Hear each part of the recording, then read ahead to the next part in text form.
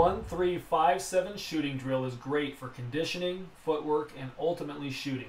Place 2 chairs on the left side of the court, another 2 on the other side. Start under the hoop in floppy action, visualizing 2 pinned down screens on both sides of the floor. Sprint to the first chair or screen and get your inside foot down early, before the catch. Make 1 shot on the first side, 3 on the second side, 5 on the third side, and 7 on the fourth side. Once you complete one side, sprint along the baseline as fast as possible. Time how long it takes you to complete the series. Come off screens at game speed and be ready to shoot on the catch.